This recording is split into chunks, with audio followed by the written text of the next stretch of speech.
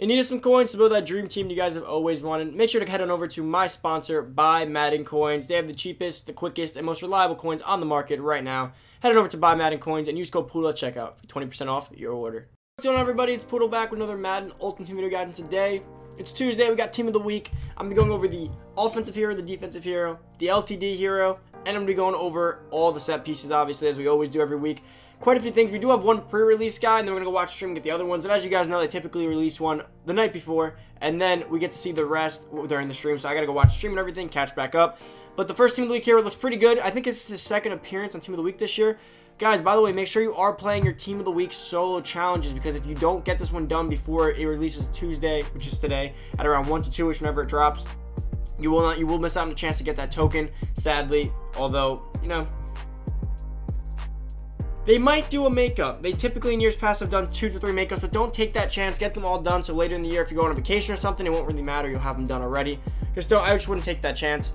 But, guys, I think that pretty much covers the bulk of our intro, guys. But we do have the 25 days of Poodmas. Don't forget to enter that. All you gotta do to enter the 25 days of Poodmas is like the video, comment down below the secret word and the console you're playing on, and subscribe to the channel. Once you do those things, you are entered to win. Now, let's head over to Twitter/Photoshop. Check out all the Team of the Week cards. Super excited for Team of the Week.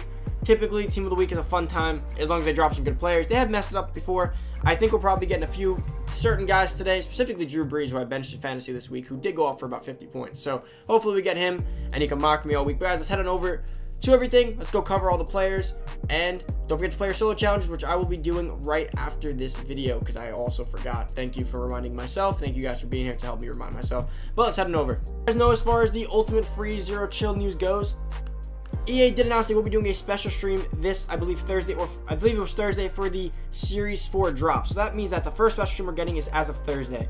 So that already means that as of now, we will not be seeing the Ultimate Freeze until past the 13th, because Friday is going to be Series 4.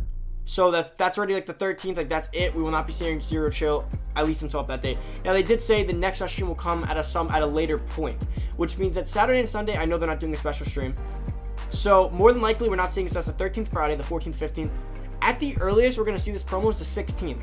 And if they follow current trends where they do Thursdays and Fridays, we might not see this stream. We're going to see this promo anywhere between the 16th and the 22nd. I'd imagine somewhere in between, but I hope they drop it Monday, because, guys, that's going to be really late. If they drop this promo on like an 18th, or 19th, or 20th, it's going to really delay the promo.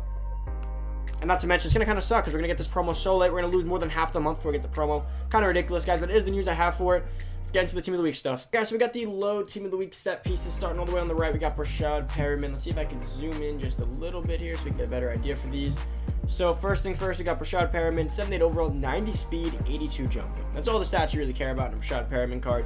He is really fast, going to be a budget type receiver, although we do have guys like John Ross and Brown already that kind of fill that role. So they're going to have to start getting a little faster to make it a little more usable. We got Drew Lock, 79 overall quarterback. Did have a really good day against, I don't remember, but he did really good. And I'm pretty sure it was an upset tight game. Was it the Colts? I don't remember. Anyways, 79 speed, 84 throw power. All stats are in the 70s besides throw power. Pretty gross card, not going to lie. Bashaud Breeland, 83 speed, 86 excel, 82 agility, 81 jumping. No coverage stats, no play rec, no press. Again, not a card you could really use. Samson Ibukam, 81 outside linebacker, 81 speed, 84 excel, and again, can't pass rush, can't run stuff. Not very usable of a card. Deontay Johnson, one of the heroes of my fantasy week. I have the special teams and defense of the Pittsburgh Steelers, and Deontay Johnson returned a punt for a touchdown. I believe he also had another one receiving. 89 speed, 83 jumping, 80 catching. Decent card, not the best. Again, falls right in line with all the other 89s and 91 speed receivers that we have that are budget beasts. Hayden Hurst, a tight end, one of the many tight ends for the Baltimore Ravens. 79 speed, 65 strength, 84 catching, 83 spec catch. Can't really catch, can't really run block, can't really run. Again, not much of a usable card. 84 overall middle linebacker, Jayon Brown. 84 speed, 85 excel, 82 tackle, 83 play rec. Can't play zone, can't hit, can't run stuff. Can decently be a user card for a very budget team. Jordan Jenkins, 85 outside linebacker for the New York Jets. 75 speed, 83 excel, 84 strength, 83 tackle, 77 play rec, 81 block shed. So he can't pass rush, he can barely run stuff, he's slow as hell, and he can just barely tackle. I feel like the low set pieces have become the a roast more so than an actual card review. but it is what it is. Next card, we have 86 overall tight end Noah Fant. He did have a really good week. He's typically fast, so the speed should match up. He's 6'4", so good height for a tight end. 86 speed, great. 69 strength, 86 catching, 82 catching traffic, 85 spec catch, 79 short route running, 75 medium route running, and 61 run blocking. So he's going to be fast, going to be a decent catcher. Can't really route run or run block, which kind of limits how much I can really use his speed. Going to be more of a over-the-middle drag type guy, more so than an actual route runner. So decent speed, decent height. Nothing too special, nothing to write home about, but his card is not bad. Next, we got Vic Beasley Jr. In years past, he's been a speed demon off the edge, but it seems to be as though his rushing stats have not really matched the speed as of late. 85 speed, 87 excel. Great athleticism, amazing for an end. 82 strength is decent. 79 tackles, a little bit on the lower side. 80 play recs, a little low. 74 block shedding is horrible. 70 power move is horrible. 80 finesse move is pretty bad too. So he can barely pass rush, he can barely run stuff, he can barely tackle, but he's super fast.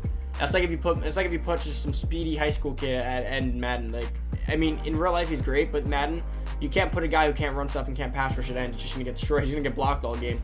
Next, we got Quadre Diggs, strong safety for the Seattle Seahawks. Where did this guy get traded from? I remember he got traded sometime this season. I don't remember where he's from, but he's from another team, I'm pretty sure. Was it the Lions? I think he's from the Lions. 88. Let's see his stats. Let's get out of his name. 5'9", really tiny for a strong safety. That's like Earl Thomas-esque. 86 speed, 86 excel. That's decent at best. 71 tackle, not great. 90 play recs, amazing. 80 pursuits, a little low. 82 man, 84 zones, okay, and 80 hit power. So I'd say this is a very well-rounded card. Now, the beauty of this card would be on a theme team specifically, although he cannot be powered up. But he has stats just decent enough everywhere, so that if you had him on a theme team, maybe like an 87, 88 speed with the right theme team speed, and then you get the zone up a little bit. This card could be made decent with the right theme team, but other than that, I don't really see this card as too great. He's very well-rounded, but I don't see 88 overall well-rounded helping me out online. Next, we got A.J. Brown, 88 overall wide receiver for the Tennessee Titans. He's 6 feet tall, 89 speed, 86 jumping, 87 catching, 86 catching traffic, 82 spec catch, 84 short route running, 81 medium route running, and 76 deep route running. Card actually looks pretty good. Great speed, decent jumping, decent catching, decent route running, all well-rounded, all around well-rounded. I just wish his speed was a little bit higher and his catching was slightly higher. Not a horrible card, though. Good word for today's video is Elf. Comment down below Elf, your console, subscribe to the channel, and like the video, and you're entered to win. Good luck. So for the first defensive hero that we have, it is Joe Haden, 92 overall cornerback for the Pittsburgh Steelers. Got the block and chain chem. He can be powered up, guys. That is key. That is key to this Joe Haden card. So let's see. He's 5'11", decent height. He's got 88 speed, 90 excel, 90 agility. Decent athleticism. I'm not saying it's amazing, but it's not bad. 92 jumping is great. 93 play recs is great, 90 man's great, 89 zone coverage is great, and 91 press is great. So here's the beauty of this card. Listen to this. So if he's powered up and chemmed up all the way with Sprinter and John Madden, he can get up to a 91 speed, 90 excel probably stays, 90 agility. His jumping will be like a 93, 94. His play rec will be like a 96. His man will be a 93, 94. His zone will be like a 92, and his press will be like a 93, 94. This card's going to be insane, just powered up and chemmed up. Well, decent, I should say great, not insane. Now, on a theme team, you put him on a Steelers theme team or a Browns theme team, this card's going to be one of the better cornerbacks in the game on a theme team. Obviously, you can say that about a lot of players, but at least this card has use. Now, if the speed was a 90, this card would have been even better.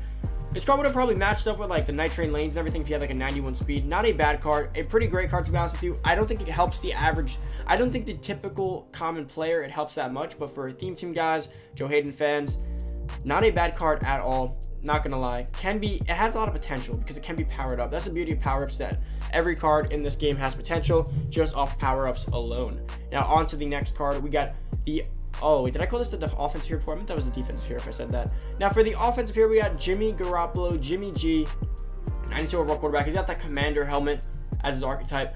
Now this upsets me, right? Because I expected another guy to be here. I thought Drew Brees would be somewhere up here, but he was not. But they did kind of hint at the fact that that does most likely imply that he will be in a later promo, such as the Christmas promo or something coming after that. Now Jimmy G is 6'2", 75 speed, so the speed's a little low. 91 throw power is good. 93 throw accuracy is good. 88 medium accuracy is low. 87 throw deep is low. 88 throw under pressure is decent. 88 throw on the run is a little low, and 89 play action I could care less for. Now, here's the issue with this card, right? First off, if you can't power him up. That's the first issue. If you do chem him up, you can get his throw deep to a 90. You can get his throw under pressure to like a 90. His throw power to like 93. He'll make him a good passer. But here's the issue with this card.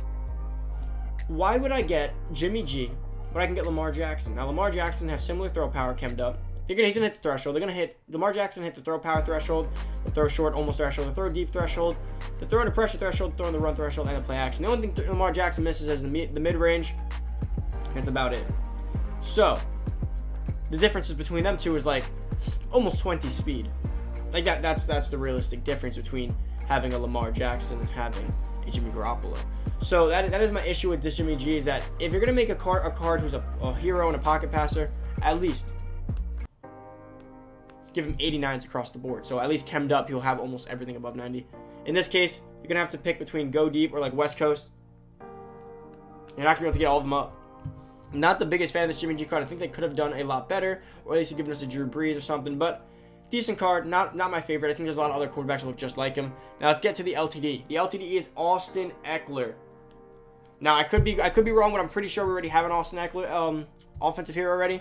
Could be entirely wrong on that, but I feel like this is the second one we've gotten. He's an evasive back. He has 92 speed, which is great. He cannot be powered up though. 92 speed, 92 excel, 92 agility. All well-rounded, pretty great. 89 carrying is good. 77 catching is a little bit low. I thought it'd be better because he's kind of a borderline receiving back.